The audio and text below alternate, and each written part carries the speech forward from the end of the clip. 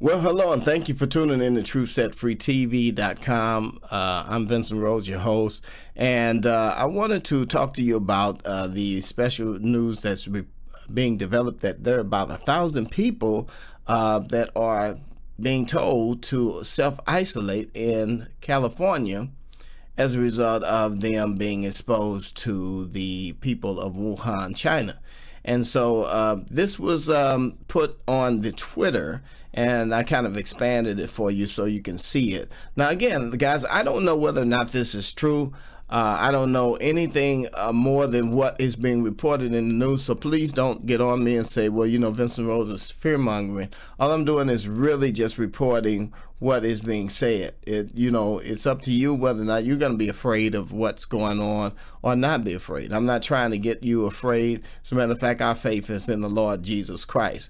But we do realize that, again, with these world elite, there is an agenda to reduce the population, to bring people under control, and to do a number of things that are psyops in order to get us to trust the government and then blindly follow whatever they tell us to follow.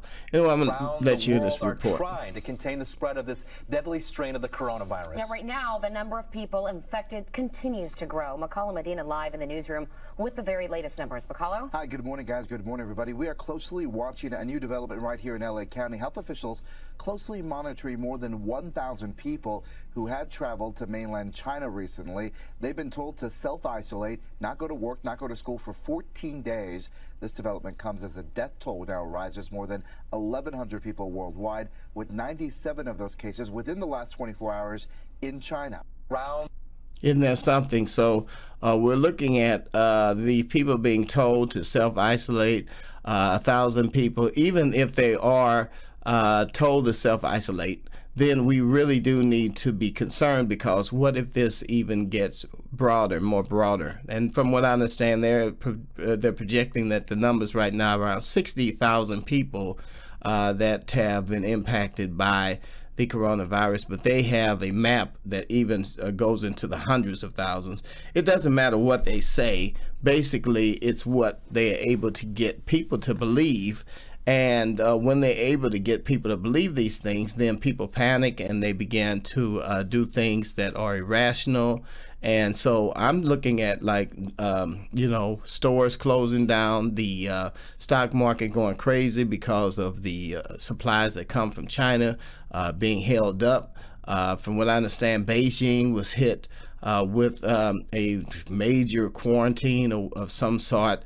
And then we have just so many different countries around the world that are being affected by this. We're talking about worldwide impact of various people around, all around us, who actually will be impacted to, impact the commerce and the business that we do, the schools that the kids are attending. Right now, even in China, there are schools that are empty right now because of this. Who knows? I don't know why this happened. It seems to happen at a convenient time when people were riding. I've read some comments that say that it was a biological weapon to keep, the people from rising up. Who knows what reason why they are this deadly weapon showed up at this particular time, or this deadly virus. But again, I don't even know whether it is a real virus. I can say that they are saying it's here in the United States, and they are getting prepared with the FEMA camps and the rest to start herding people into the cities and quarantine them. Well, also, not knowing that it's a real virus, this just in this report about Google, this seems to be something that's being tweeted out about there's an infodemic of information that's coming out about the coronavirus, and the organization, the World Health Organization, is urging the tech companies to take a tougher stand or to battle against fake news on the coronavirus. Now, who says that the news is fake, really? it's up to you to determine that. But this person here, Grace, at Really Graceful, tweeted this out. And I just think that, again, yeah, this is exactly the way the PSYOPs are run. And they are run basically by, Hegelian tactics, where they will give us an emergency and then give us the solution, right? So basically they create a problem, and then there's the solution. And so there's the problem, reaction, and solution. And basically that's what they are trying to do here. This also points to how they want to censor the internet. And the internet should be free, where people have their own opinions and use their own minds.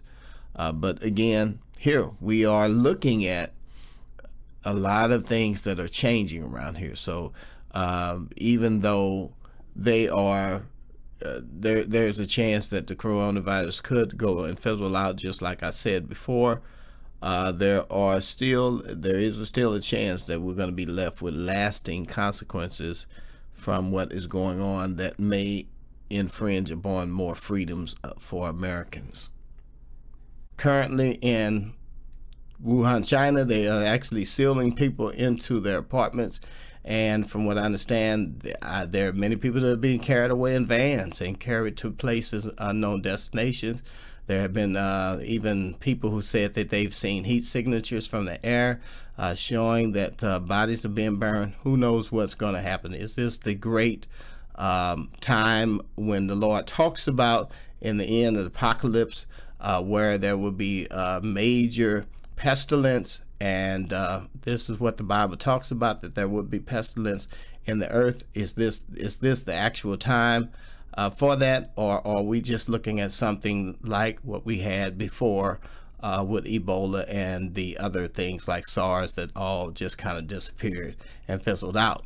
I don't really know. I'm not trying to fearmonger. I'm just trying to report the matter to you. Again, what I would recommend to you is that you be prepared.